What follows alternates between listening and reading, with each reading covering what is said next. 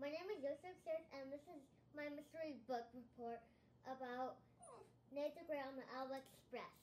I'm Nate the Great, I'm a detective. I'm on a train and my dog Sludge is with me. We are bodyguards for an owl named Hoot. It all started when my cousin Olivia asked me to take Hoot to a doctor on a train in Los Angeles. Oh, Nate the Great, can you please help me have Hoot on the train and go to Los Angeles to the doctor safely? Thank you. Olivia told me she gave me a suspicious note. It said it will be a happy day when Hoot the Owl flies away. Your neighbor. Yeah, Nate the Great, I gave you a suspicious note. I told you to guard the cage with your life. I, Nate the Great, have discovered that there were 3 people on this train who were neighbors with Hoot the Owl, and 2 of them did not like Hoot.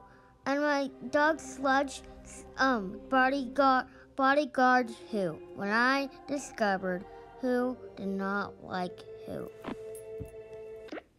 I, Nate the Great, when I was resting, I had a dream of my 2 friends. Hi, Nate the Great. I am Annie. Annie, do not snooze. Find clues. Yeah, Nate the Great. Annie was right. Do not snooze. Find clues. When I woke up after my nap, Hoot the Owl was gone. When I went back to the dining table, I ordered some pancakes and 1 bun for my dog Sludge. I asked the waiter if anyone had ordered any mice. No siree. I thought and thought. When I opened the door at the back of the train, I saw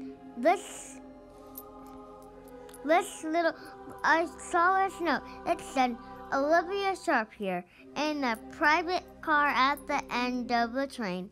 Since you are a great detective, you have figured out A, I have been on this train all the time. B, you are a bodyguard for a decoy.